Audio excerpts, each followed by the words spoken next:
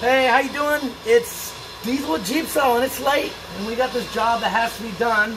And one of the jobs when you're doing a rear end here is when you're putting in the pinion is getting the crush sleeve crushed. Here's the old one.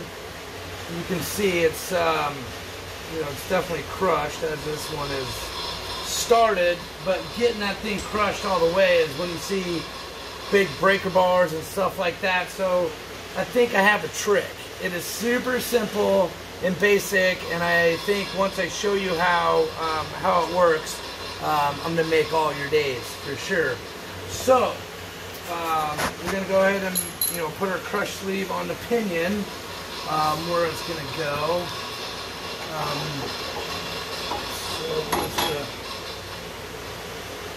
I'm gonna put a little gear oil on the bearing. Kind of pre-lube it a little bit.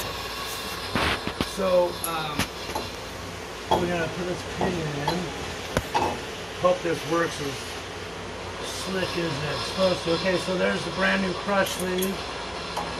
There's our bearing. I'm not going to put the seal in yet, and I'm going to use the old nut,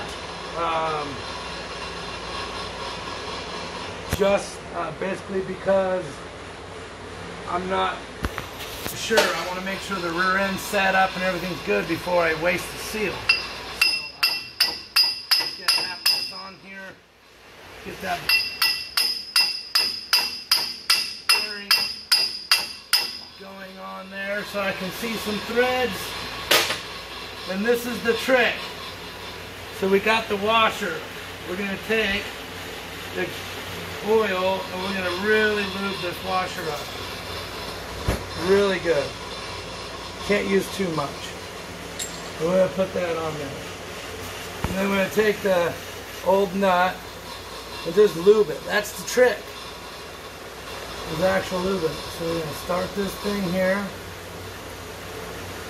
and then to actually crush the sleeve and set the pinion preload, we really should just use this.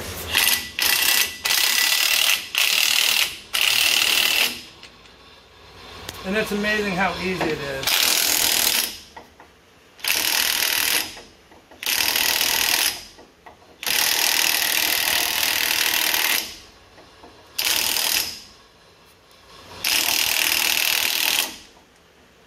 We're getting tight.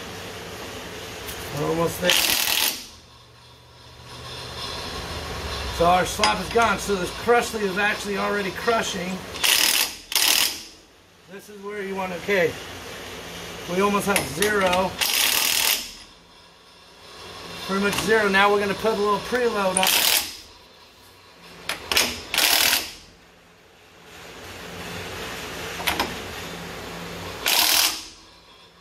Boom. That is that is really how easy it is. So I mean, that is just perfect. I've done it several times, so I know exactly where to put it. But that's it. The crush sleeve is crushed.